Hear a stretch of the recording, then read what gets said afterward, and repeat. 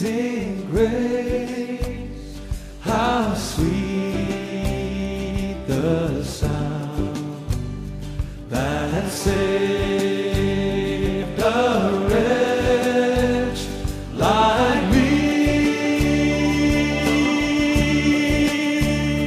I once was lost, but now I'm found. Was blind, but now I see. 'Twas grace that taught my heart to fear, and grace my fears relieved. How precious did that grace appear, the hour I first believed. Through many dangers, through many dangers, toils and snares, we have already gone. 'Twas grace that brought my heart to feet, and grace will lead me home. When we've been there 10,000 years, bright shining as the sun, we know let's sing to sing God's praise than when we first begun. Amazing grace, how sweet the sound. Amazing grace, how sweet the sound that saved a wretch like me. I once was lost, but now I'm found. Was blind, but now I see. I once was lost. I once was lost, but now I'm found. Was blind, but now I see.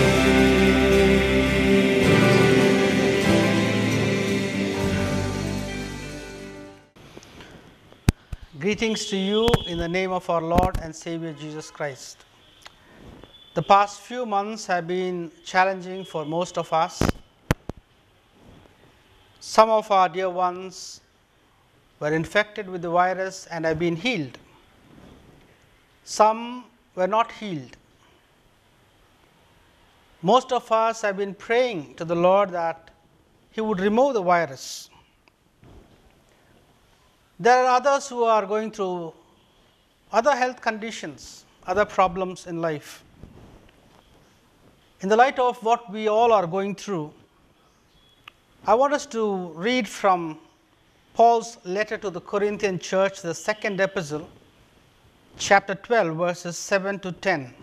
Paul's letter to the Corinthian church, the second epistle, chapter 12, verses 7 to 10. To keep me from becoming conceited because of these surpassingly great revelations, there was given me a thorn in my flesh, a messenger of Satan, to torment me. 3 times I pleaded with the Lord to take it away from me. But he said to me, my grace is sufficient for you, for my power is made perfect in weakness. Therefore, I will boast all the more gladly about my weaknesses, so that Christ's power may rest on me. That is why, for Christ's sake, I delight in my weaknesses, in insults, in hardships, in persecutions, in difficulties. For when I am weak, then I am strong. This is the word of God. May the Lord add his blessings to the reading and hearing of his holy word. Shall we look to the Lord in prayer? Almighty God, our loving Heavenly Father, we thank you for this time you have given us to come together in this manner. Thank you for your Son Jesus Christ, through whom we have hope, the hope of eternal life. We thank you for the ever abiding presence of the Holy Spirit. We thank you for the Bible, the written word of God, and for the church at large. And Father, you know the times we all are living in.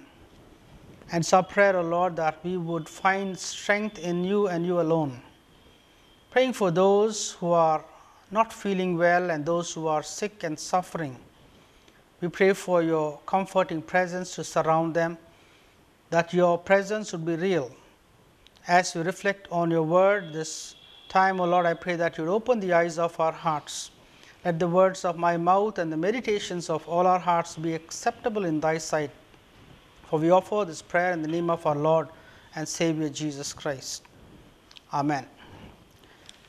In the passage that was read to us, Paul writes about an experience in his life, a painful experience, and how he was able to face it. And therefore, the title this evening is, How do I face my difficult times? How do I face my thorny situations? It says here that the thorn was given him, it was given to him. It is like a pin, a needle, which created pain when it was poked. It says here, a thorn was given me in the flesh, a messenger of Satan to torment me. He was going through a torment. This particular thorn in his life was making his life painful. Some of us think of people as thorns in our lives. Here Paul uses another word referring to the thorn, and the word is weakness. You find that in verse 9 and verse 10, where he mentions about his weakness. So this particular thorn made him weak and ineffective. And his prayer was, if only this thorn is removed, I can be more stronger, I can be more effective. He somehow does not mention it because we do not know what it is. Many scholars have guessed that it could have been malaria or epilepsy or an eye problem which he had faced. But whatever it is, it was a chronic problem and he suffered with it. And it is a good thing for each one of us because we can relate to that situation no matter what you are going through. You can put yourself in the situation where Paul is and can say that there is something which is so painful in my personal life. It could be emotional, physical, or relational. But if you are going through a thorny situation, I want you to relate to yourself to this passage here. Because there was a point in his life where he despaired for life. He mentions that in the first chapter of 2 Corinthians, verses 8 and 9. It says here, so that we despaired even for life. Indeed, our hearts felt the sentence of death, but this happened that we might not rely on ourselves, but on God. So there is a purpose for every situation in the life of a Christian. Here it says that it was because he would not become conceited, to keep me from becoming conceited. Paul had a problem with pride. All of us face this situation in our lives. We have what is known as self-sufficiency. We think that we can manage life without God. To keep us humble, the thorn in our lives, some of us were not touched by the COVID-19. And that does not mean that we are much better than those who suffered. If you had your needs met, if you had food on your table, if your health was good during this season, let me tell you, you need to stay humble. We need to stay humble and we need to thank God. Because there is a purpose behind every situation in the life of a Christian. Paul here is seen begging or pleading with God. He says in verse 8, 3 times I pleaded with the Lord to take it away from me. 3 times he pleaded. Have you prayed to the Lord? Have you begged him, Lord, remove this situation. Remove this problem in my body. I know many of us must have prayed this prayer. Please take it away. I'm not able to bear it. That's what he was saying, because the torment was so great. He says, 3 times I pleaded with the Lord to take it away from me. The thorn wasn't removed, but his prayer was answered. Listen to this carefully. The thorn wasn't removed, but his prayer was heard and he got a response from God. It says, but he said to me. He prayed and the Lord responds. Paul heard the words of the Lord and God said, he has answered his prayer without granting his request. He heard his prayer but has not granted his request. A very important lesson for us as Christians. As we grow in our Christian lives, we need to spiritually mature. There are times God will answer our prayers. Sometimes he hears our prayers and does not answer in the way you and I want him to answer. And that is the lesson we need to learn as Christians. That God does answer, but may not be in the way we want him to. Most of us have heard this, that God answers in 3 ways. He says yes, no, and wait. If you are a spiritual baby, you always want it to be yes. As you mature in your Christian life, you should be able to accept God when he says no, when he asks us to wait. So for Paul, it was a clear no. God says, I'm not going to remove this, but I'm going to do something different. I'm going to do something much more in your life. And this is what it says in verse 9. He said to me, my grace is sufficient for you, for my power is made perfect in weakness. For my grace is sufficient for you, for my power is made perfect in weakness. When Paul prayed for God to remove the thorn, this was his answer. This was his response. He says, I'm going to give you grace. That is enough for you to go on in this life. And secondly, I'm going to make a provision for your weakness because I'm going to give you my power. God says, I'm going to do something which is much greater than what you asked for. Why grace? Because we are weak. You said you're weak, so I'm going to give you grace. Grace is nothing but God's unmerited favor upon our lives. Grace and power. The truth is, when you and I experience God's grace in our lives, in our difficult situations, it is said that our situations would work for us and not against us. No matter what you are going through, if only you experience His grace in your life, you will know that the situation you're in will work for your benefit, in favor of you. If things seems to be working against you, you need to stop and think whether you have experienced and accessed God's grace in your life. And secondly, it says, my power is made perfect in weakness. The NLT, the New Living Translation, reads it like this: my power works best in weakness. I like that. The Lord is telling to Paul, my power works best in weakness. It is a message for all of us. And therefore, this is what Paul responds. Therefore, he says, I will boast all the more gladly about my weaknesses, so that Christ's power may rest on me. That is why, for Christ's sake, a phrase which is so important in Paul's life. He says, therefore I boast all the more gladly about my weaknesses. The point is not that he is happy about it, he is joyful, he is excited because God is there in the situation. God has a purpose. God is going to do something in my situation no matter what. He was assured that the Lord was with him in the thorny situation. And therefore, he says this, he says, that is why for Christ's sake, this is a phrase which is over and over again mentioned in Paul's writings. Remember in Philippians chapter 3 verse 7, Philippians chapter 3 verse 7 it says, but whatever was to my profit, I now consider loss for the sake of Christ. For me to live is Christ and to die is gain. Philippians 1:21. For the sake of Christ. The focus was changed from his thorn to Christ. For the sake of Christ. Christ became his focus. So whenever I experience the torment of the thorn in my life, in my flesh, I know for sure that I am going to experience more of God's grace and I am going to experience more of his power. And therefore he says, for when I am weak, I am strong. All of us know Jacob in the Old Testament. Jacob is known as a deceiver. He was a deceiver all through his life. Until chapter 32, you find that he is having a wrestling match. He was wrestling with a person. He was all alone.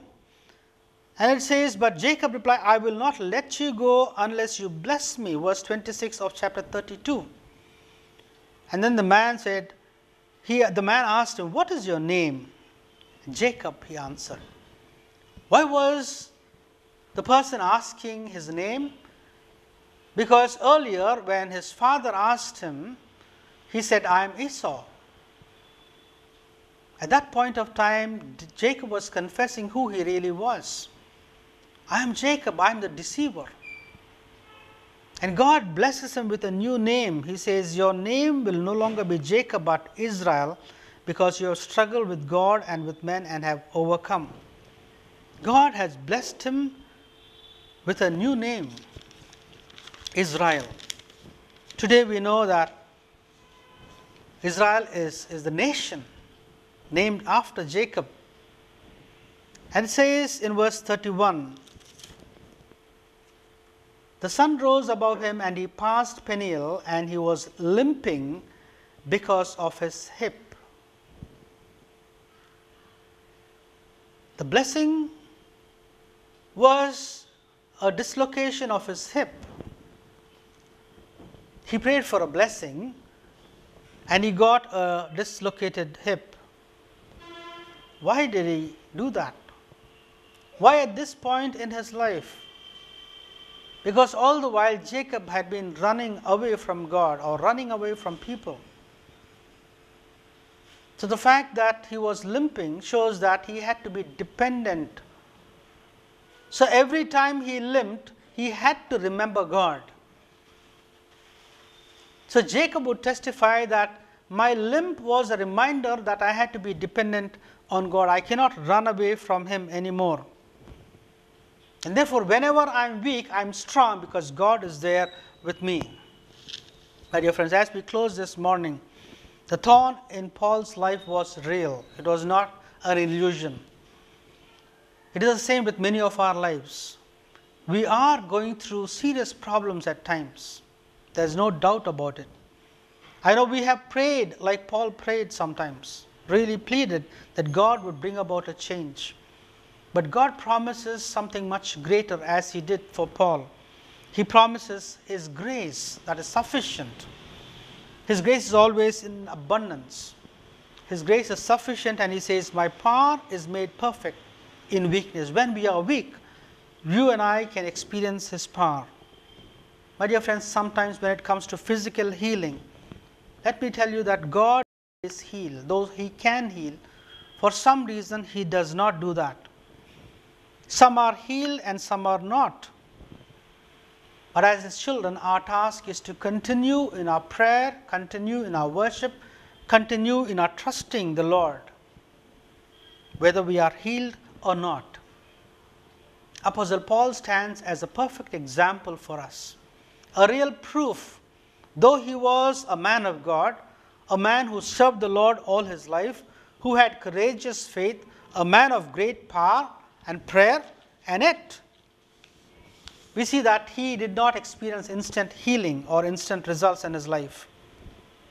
My dear friends, when we pray for healing, we must entrust our bodies into the hands of the Lord. We must recognize that nothing can separate us from the love of God. I want us to read Romans chapter 8. Romans chapter 8, a very, very beautiful passage. The whole of the chapter is great, but then it says here in verses 35, Romans 8:35, who shall separate us from the love of Christ? Shall trouble or hardships or persecution or famine or nakedness or danger or sword? As it is written, for your sake we face death all day long. We are considered as sheep to be slaughtered. No, in all these things we are more than conquerors through Him who loved us. For I am convinced that neither death nor life, neither angels nor demons, neither present nor future, nor any powers, neither health nor depth, height nor depth, nor anything else in all creation will be able to separate us from the love of God that is in Christ Jesus our Lord. Nothing can separate us from God's love. That should be the driving force in our lives. What Paul is reminding us, what God is reminding us this morning is our spiritual condition is more important than our physical condition. Our spiritual condition is more important than our physical condition. We need to turn to the Lord in situations that are really painful, which are like a torment in our lives. When you are going through pain, maybe when we go through difficult times, maybe hear the voice of the Lord saying, my grace is sufficient for you, and my strength, my power is made perfect in weakness. Maybe be able to say along with Paul, for when I am weak, then I am strong. Shall we look to the Lord in prayer? Our gracious God, our loving Heavenly Father, we thank you for the reminder that you are with us in our troubles. You are with us when we go through pain. You are with us, Lord, when we are not healed. We thank you for reminding us that when we are weak, we are actually strong because your grace is sufficient for us and your power is made perfect in our weakness. Your power works best in our weakness, and therefore, Lord, in all our weakness, we commit our lives into your hands, praying for those who are going through difficult times, especially those who are going through health issues which are beyond themselves. Pray that they would experience your healing touch, and Lord, that they would experience your power in their personal lives. Lord, that we would always focus on you and not on our problems. To that extent, we commit ourselves into your hands, and we offer this prayer in the name of our Lord and Savior, Jesus Christ. Amen. The blessing of God Almighty, the Father, Son, and the Holy Spirit rest and abide with each one of you and all those who love the Lord, both now and always. Amen. Thank you. God bless you. Have a good week ahead.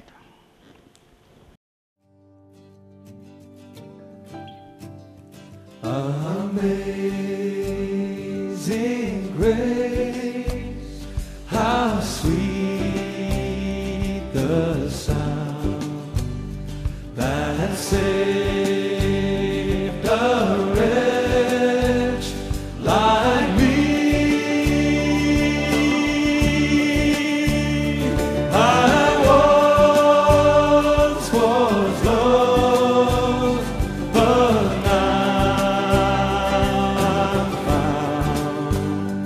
was blind, but now I see. 'Twas grace